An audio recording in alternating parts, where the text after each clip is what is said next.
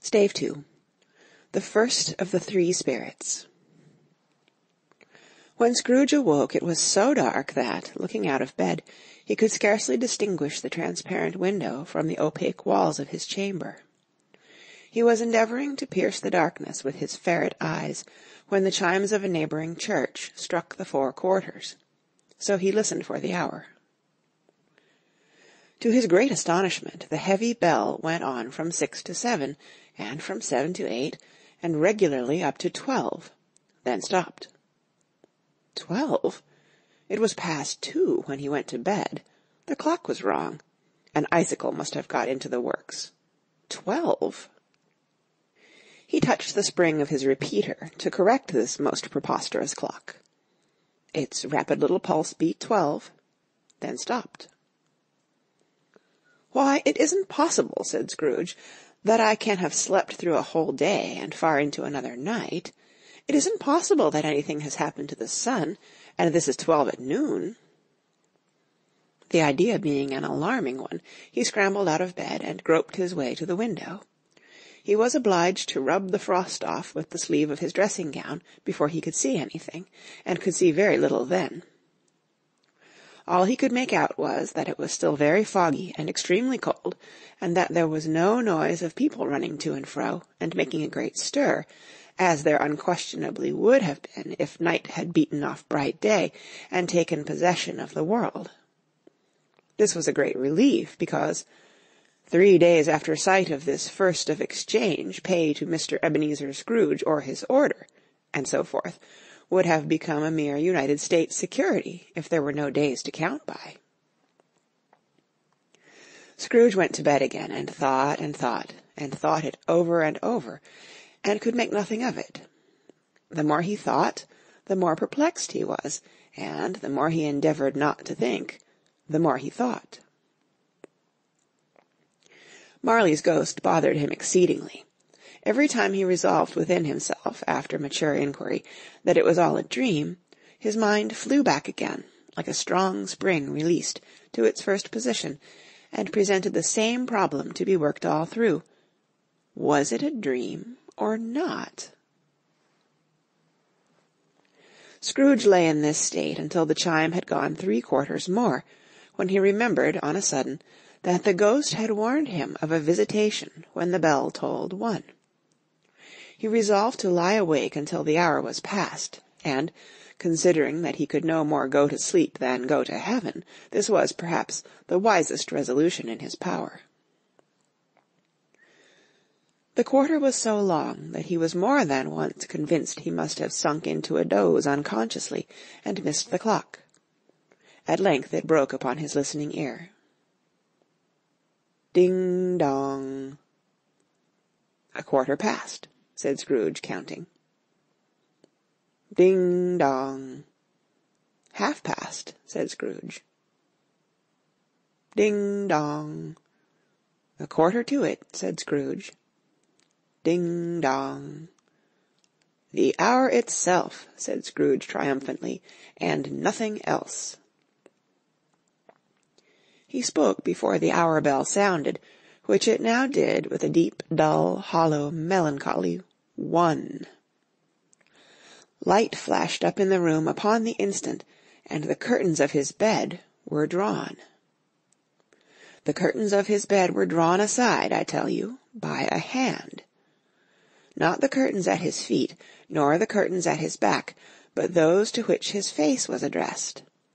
The curtains of his bed were drawn aside, and Scrooge, starting up into a half-recumbent attitude, found himself face to face with the unearthly visitor who drew them, as close to it as I am now to you, and I am standing in the spirit at your elbow. It was a strange figure, like a child, yet not so like a child as like an old man, viewed through some supernatural medium, which gave him the appearance of having receded from the view, and being diminished to a child's proportions. Its hair, which hung about its neck and down its back, was white, as if with age, and yet the face had not a wrinkle in it, and the tenderest bloom was on the skin. The arms were very long and muscular, the hands the same, as if its hold were of uncommon strength.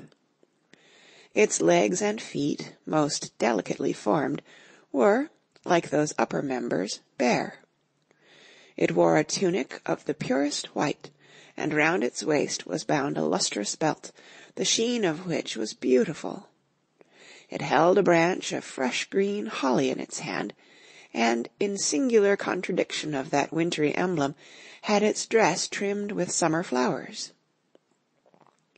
But the strangest thing about it was, that from the crown of its head there sprung a bright, clear jet of light, by which all this was visible, and which was doubtless the occasion of its using, in its duller moments, a great extinguisher for a cap, which it now held under its arm. Even this, though, when Scrooge looked at it with increasing steadiness, was not its strangest quality. For as its belt sparkled and glittered, now in one part and now in another, and what was light one instant at another time was dark, so the figure itself fluctuated in its distinctness, being now a thing with one arm, now with one leg, now with 20 legs, now a pair of legs without a head, now a head without a body, of which dissolving parts no outline would be visible in the dense gloom wherein they melted away. And in the very wonder of this, it would be itself again, distinct and clear as ever. "Are you the spirit, sir, whose coming was foretold to me?" asked Scrooge. "I am." The voice was soft and gentle, singularly low, as if, instead of being so close beside him, it were at a distance. "Who and what are you?" Scrooge demanded. "I am the ghost of Christmas past." "Long past?" inquired Scrooge, observant of its dwarfish stature. "No, your past." Perhaps Scrooge could not have told anybody why, if anybody could have asked him, but he had a special desire to see the spirit in his cap, and begged him to be covered. "What!" exclaimed the ghost. "Would you so soon put out, with worldly hands, the light I give? Is it not enough that you are one of those whose passions made this cap, and force me, through whole trains of years, to wear it low upon my brow?" Scrooge reverently disclaimed all intention to offend, or any knowledge of having wilfully bonneted the spirit at any period of his life. He then made bold to inquire what business brought him there. "Your welfare," said the ghost. Scrooge expressed himself much obliged, but could not help thinking that a night of unbroken rest would have been more conducive to that end. The spirit must have heard him thinking, for it said immediately, "Your reclamation, then. Take heed." It put out its strong hand as it spoke, and clasped him gently by the arm. "Rise, and walk with me." It would have been in vain for Scrooge to plead that the weather and the hour were not adapted to pedestrian purposes. That bed was warm, and the thermometer a long way below freezing. That he was clad but lightly in his slippers, dressing-gown, and nightcap, and that he had a cold upon him at that time. The grasp, though gentle as a woman's hand, was not to be resisted. He rose, but finding that the spirit made towards the window, clasped its robe in supplication. "I am a mortal," Scrooge remonstrated, "and liable to fall." "Bear but a touch of my hand there," said the spirit, laying it upon his heart, "and you shall be upheld in more than this." As the words were spoken, they passed through the wall, and stood upon an open country road, with fields on either hand. The city had entirely vanished. Not a vestige of it was to be seen. The darkness and the mist had vanished with it, for it was a clear, cold winter day, with the snow upon the ground. "Good heaven!" said Scrooge, clasping his hands together as he looked about him. "I was bred in this place. I was a boy here." The spirit gazed upon him mildly. Its gentle touch, though it had been light and instantaneous, appeared still present to the old man's sense of feeling. He was conscious of 1,000 odors floating in the air, each one connected with 1,000 thoughts, and hopes, and joys, and cares long, long forgotten. "Your lip is trembling," said the ghost. "And what is that upon your cheek?" Scrooge muttered, with an unusual catching in his voice, that it was a pimple, and begged the ghost to lead him where he would. "You recollect the way?" inquired the spirit. "Remember it!" cried Scrooge with fervour. "I could walk it blindfold."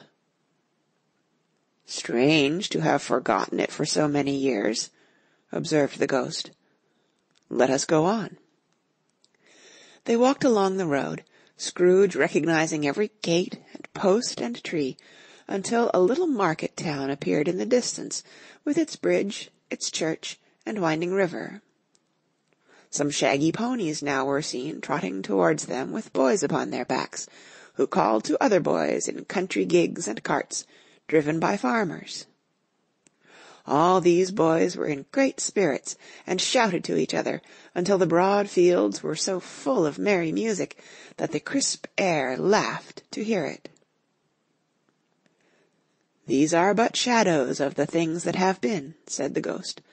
"They have no consciousness of us." The jocund travellers came on, and as they came, Scrooge knew and named them every one. Why was he rejoiced beyond all bounds to see them? Why did his cold eye glisten, and his heart leap up as they went past? Why was he filled with gladness when he heard them give each other Merry Christmas, as they parted at crossroads and byways for their several homes? What was Merry Christmas to Scrooge? Out upon Merry Christmas! What good had it ever done to him? "The school is not quite deserted," said the ghost. "A solitary child, neglected by his friends, is left there still." Scrooge said he knew it, and he sobbed. They left the high road by a well-remembered lane, and soon approached a mansion of dull red brick, with a little weathercock-surmounted cupola on the roof, and a bell hanging in it. It was a large house, but one of broken fortunes, for the spacious offices were little used, their walls were damp and mossy, their windows broken, and their gates decayed. Fowls clucked and strutted in the stables, and the coach-houses and sheds were overrun with grass. Nor was it more retentive of its ancient state within, for, entering the dreary hall and glancing through the open doors of many rooms, they found them poorly furnished, cold, and vast. There was an earthly savour in the air, a chilly bareness in the place, which associated itself somehow with too much getting up by candlelight, and not too much to eat. They went, the ghost and Scrooge, across the hall, to a door at the back of the house. It opened before them, and disclosed a long, bare, melancholy room, made barer still by lines of plain deal forms and desks. At one of these a lonely boy was reading near a feeble fire, and Scrooge sat down upon a form, and wept to see his poor, forgotten self as he had used to be. Not a latent echo in the house, not a squeak and scuffle from the mice behind the panelling, not a drip from the half-thawed water-spout in the dull yard behind, not a sigh among the leafless boughs of one despondent poplar, not the idle swinging of an empty storehouse door, no, not a clicking in the fire, but fell upon the heart of Scrooge with softening influence, and gave a freer passage to his tears. The spirit touched him on the arm, and pointed to his younger self, intent upon his reading. Suddenly a man in foreign garments, wonderfully real and distinct to look at, stood outside the window, with an axe stuck in his belt, and leading by the bridle an ass laden with wood. "Why, it's Ali Baba!" Scrooge exclaimed in ecstasy. "It's dear, old, honest Ali Baba. Yes, yes, I know. One Christmas time, when yonder solitary child was left here all alone, he did come, for the first time, just like that. Poor boy. And Valentine," said Scrooge, "and his wild brother Orson. There they go. And what's his name, who was put down in his drawers, asleep, at the gate of Damascus. Don't you see him? And the Sultan's groom turned upside down by the genie. There he is upon his head. Serve him right. I'm glad of it. What business had he to be married to the princess?" To hear Scrooge expending all the earnestness of his nature on such subjects, in a most extraordinary voice between laughing and crying, and to see his heightened and excited face, would have been a surprise to his business friends in the city, indeed. "And there's the parrot," cried Scrooge, "green body and yellow tail, with a thing like a lettuce growing out of the top of his head. There he is. Poor Robin Crusoe, he called him, when he came home again after sailing around the island. Poor Robin Crusoe, where have you been, Robin Crusoe?" The man thought he was dreaming, but he wasn't. It was the parrot, you know. There goes Friday, running for his life to the little creek. Halloa, hoop, hallo!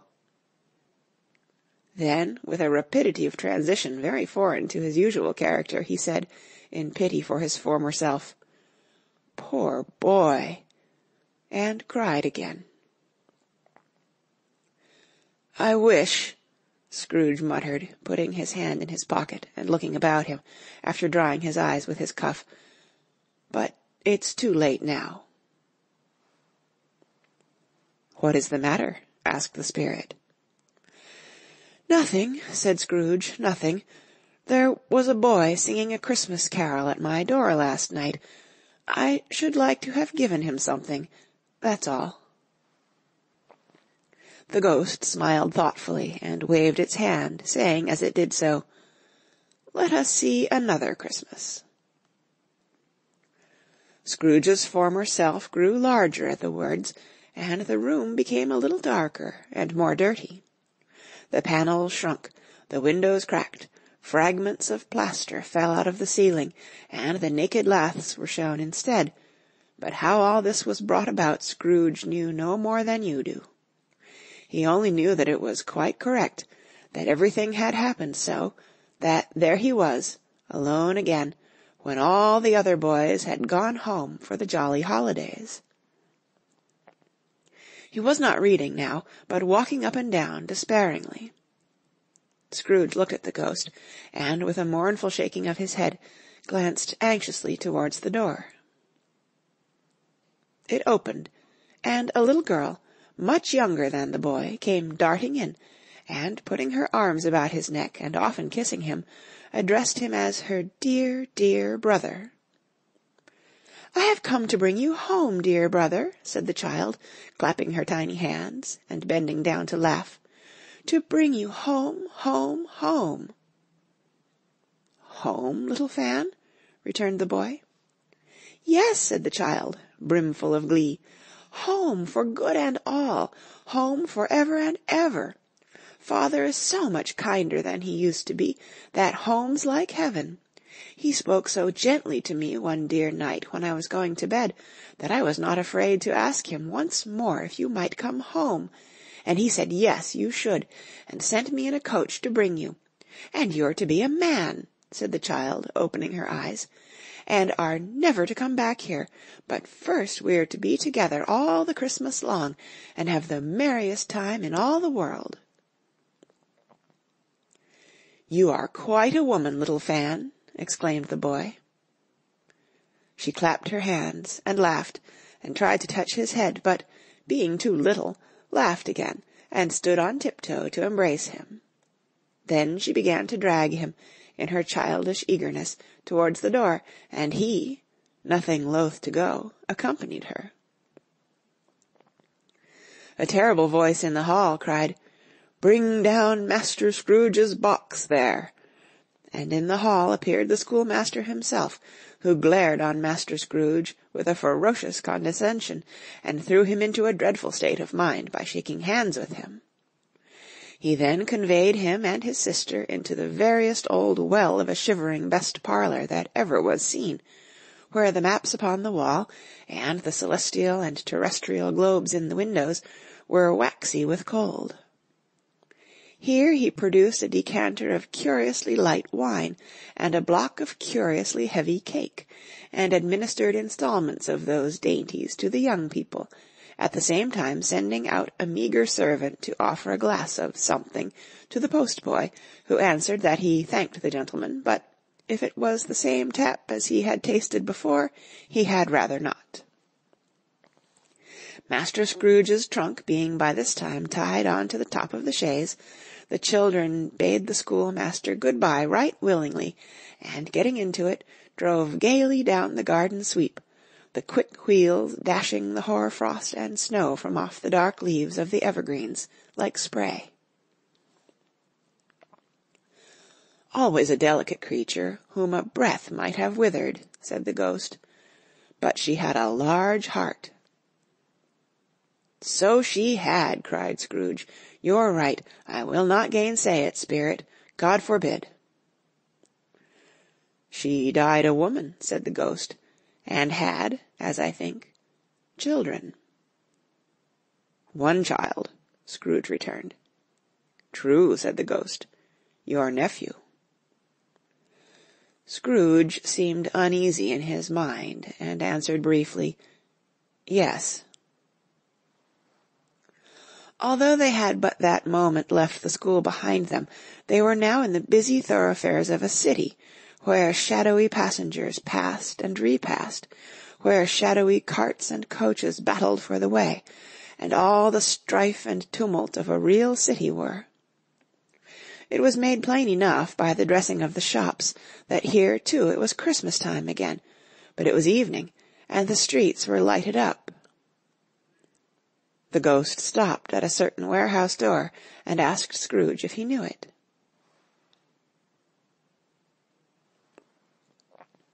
"Know it?" said Scrooge. "Was I apprenticed here?" They went in.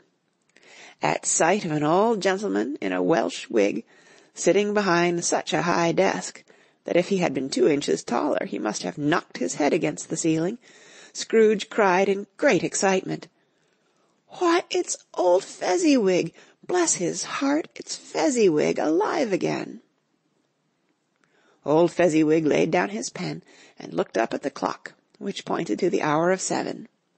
He rubbed his hands, adjusted his capacious waistcoat, laughed all over himself, from his shoes to his organ of benevolence, and called out, in a comfortable, oily, rich, fat, jovial voice, "Yo-ho there, Ebenezer, Dick!" Scrooge's former self, now grown a young man, came briskly in, accompanied by his fellow prentice.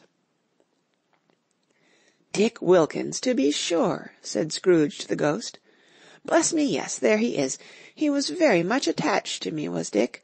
Poor Dick, dear, dear." "Yo-ho, my boys," said Fezziwig. "No more work to-night. Christmas Eve, Dick. Christmas, Ebenezer. Let's have the shutters up," cried old Fezziwig, with a sharp clap of his hands, "before a man can say Jack Robinson." You wouldn't believe how those two fellows went at it. They charged into the street with the shutters, 1, 2, 3, had 'em up in their places, 4, 5, 6, barred 'em and pinned 'em, 7, 8, 9, and came back before you could have got to 12, panting like racehorses. "Hiley-ho!" cried old Fezziwig, skipping down from the high desk with wonderful agility. "Clear away, my lads, and let's have lots of room here. Hiley-ho, Dick! Cheer up, Ebenezer!" Clear away! There was nothing they wouldn't have cleared away or couldn't have cleared away, with old Fezziwig looking on. It was done in a minute. Every movable was packed off, as if it were dismissed from public life for evermore. The floor was swept and watered, the lamps were trimmed, fuel was heaped upon the fire, and the warehouse was as snug and warm and dry and bright a ballroom as you would desire to see upon a winter's night. In came a fiddler with a music book, and went up to the lofty desk, and made an orchestra of it, and tuned like 50 stomach-aches.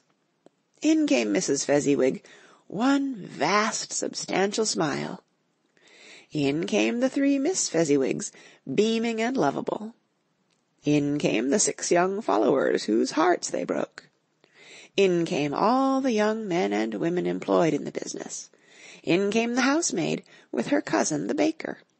In came the cook, with her brother's particular friend the milkman. In came the boy from over the way, who was suspected of not having board enough from his master, trying to hide himself behind the girl from next door but one, who was proved to have had her ears pulled by her mistress. In they all came, one after another, some shyly, some boldly, some gracefully, some awkwardly, some pushing, some pulling. In they all came, anyhow and everyhow. Away they all went, 20 couple at once, hands half round and back again the other way, down the middle and up again, round and round in various stages of affectionate grouping, old top couple always turning up in the wrong place, new top couple starting off again as soon as they got there, all top couples at last, and not a bottom one to help them. When this result was brought about, old Fezziwig, clapping his hands to stop the dance, cried out, "Well done!" and the fiddler plunged his hot face into a pot of porter, especially provided for that purpose. But, scorning rest upon his reappearance, he instantly began again, though there were no dancers yet, as if the other fiddler had been carried home exhausted on a shutter, and he were a brand-new man, resolved to beat him out of sight or perish. There were more dances, and there were forfeits, and more dances, and there was cake, and there was negus, and there was a great piece of cold roast, and there was a great piece of cold boiled, and there were mince pies, and plenty of beer.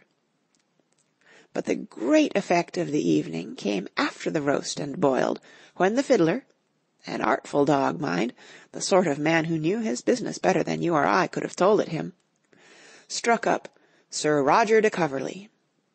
Then old Fezziwig stood out to dance with Mrs. Fezziwig, top couple too, with a good stiff piece of work cut out for them, 3 or 4 and 20 pair of partners, people who were not to be trifled with, people who would dance, and had no notion of walking. But if they had been twice as many, 4 times, old Fezziwig would have been a match for them, and so would Mrs. Fezziwig. As to her, she was worthy to be his partner in every sense of the term. If that's not high praise, tell me higher, and I'll use it. A positive light appeared to issue from Fezziwig's calves. They shone in every part of the dance like moons.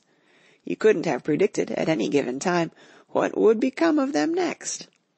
And when old Fezziwig and Mrs. Fezziwig had gone all through the dance, advance and retire, both hands to your partner, bow and curtsy, corkscrew, thread the needle, and back again to your place, Fezziwig cut so deftly that he appeared to wink with his legs, and came upon his feet again without a stagger.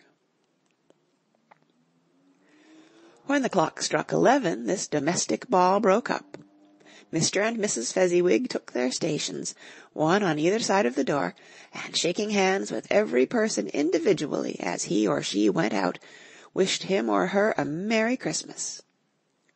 When everybody had retired but the 2 prentices, they did the same to them, and thus the cheerful voices died away, and the lads were left to their beds, which were under a counter in the back shop.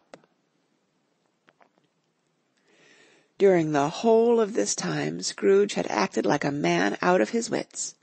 His heart and soul were in the scene, and with his former self. He corroborated everything, remembered everything, enjoyed everything, and underwent the strangest agitation. It was not until now, when the bright faces of his former self and Dick were turned from them, that he remembered the ghost, and became conscious that it was looking full upon him, while the light upon its head burnt very clear. "A small matter," said the ghost, "to make these silly folks so full of gratitude." "Small?" echoed Scrooge. The spirit signed to him to listen to the two apprentices, who were pouring out their hearts in praise of Fezziwig, and when he had done so, said, "Why, is it not? He has spent but a few pounds of your mortal money, 3 or 4 perhaps. Is that so much that he deserves this praise?" "It isn't that," said Scrooge, heated by the remark, and speaking unconsciously like his former, not his latter self. "It isn't that, Spirit. He has the power to render us happy or unhappy, to make our service light or burdensome, a pleasure or a toil.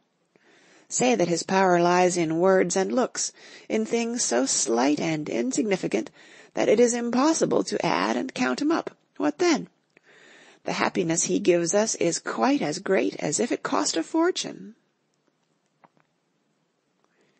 He felt the spirit's glance, and stopped. "What is the matter?" asked the ghost. "Nothing particular," said Scrooge. "Something, I think," the ghost insisted. "No," said Scrooge, "no. I should like to be able to say a word or two to my clerk just now. That's all." His former self turned down the lamps as he gave utterance to the wish, and Scrooge and the ghost again stood side by side in the open air. "My time grows short," observed the spirit. "Quick!" This was not addressed to Scrooge, or to anyone whom he could see, but it produced an immediate effect. For again Scrooge saw himself. He was older now, a man in the prime of life. His face had not the harsh and rigid lines of later years, but it had begun to wear the signs of care and avarice. There was an eager, greedy, restless motion in the eye, which showed the passion that had taken root, and where the shadow of the growing tree would fall. He was not alone, but sat by the side of a fair young girl in a mourning dress, in whose eyes there were tears, which sparkled in the light that shone out of the ghost of Christmas past. "It matters little," she said softly. "To you, very little. Another idol has displaced me, and if it can cheer and comfort you in time to come, as I would have tried to do, I have no just cause to grieve." "What idol has displaced you?" he rejoined. "A golden one." "This is the even-handed dealing of the world," he said. "There is nothing on which it is so hard as poverty, and there is nothing it professes to condemn with such severity as the pursuit of wealth." "You fear the world too much," she answered gently. "All your other hopes have merged into the hope of being beyond your chance of its sordid reproach. I have seen your nobler aspirations fall off one by one until the master passion, gain, engrosses you. Have I not?" "What then?" he retorted. "Even if I have grown so much wiser, what then? I am not changed towards you." She shook her head. "Am I?" "Our contract is an old one. It was made when we were both poor, and content to be so, until in good season we could improve our worldly fortune by our patient industry. You are changed. When it was made, you were another man." "I was a boy," he said impatiently. "Your own feeling tells you that you were not what you are," she returned. "I am. That which promised happiness when we were one in heart is fraught with misery now that we are two. How often and how keenly I have thought of this I will not say. It is enough that I have thought of it, and can release you." "Have I ever sought release?" "In words, no, never." "In what, then?" "In a changed nature, in an altered spirit, in another atmosphere of life, another hope as its great end.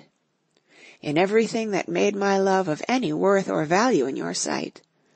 If this had never been between us, said the girl, looking mildly, but with steadiness upon him, tell me, would you seek me out and try to win me now? Ah, no. He seemed to yield to the justice of this supposition in spite of himself, but he said, with a struggle, You think not. I would gladly think otherwise if I could, she answered. Heaven knows. When I have learned a truth like this, I know how strong and irresistible it must be. But if you were free today, tomorrow, yesterday, can even I believe that you would choose a dowerless girl, you who, in your very confidence with her, weigh everything by gain, or, choosing her, if for a moment you were false enough to your one guiding principle to do so, do I not know that your repentance and regret would surely follow? I do, and I release you, with a full heart, for the love of him you once were. He was about to speak, but, with her head turned from him, she resumed. You may, the memory of what is past half makes me hope you will, have pain in this, a very, very brief time, and you will dismiss the recollection of it gladly as an unprofitable dream, from which it happened well that you awoke. May you be happy in the life you have chosen. She left him, and they parted. Spirit, said Scrooge, show me no more. Conduct me home. Why do you delight to torture me? One shadow more, exclaimed the ghost. No more, cried Scrooge. No more. I don't wish to see it. Show me no more. But the relentless ghost pinioned him in both his arms and forced him to observe what happened next. They were in another scene and place, a room not very large or handsome, but full of comfort.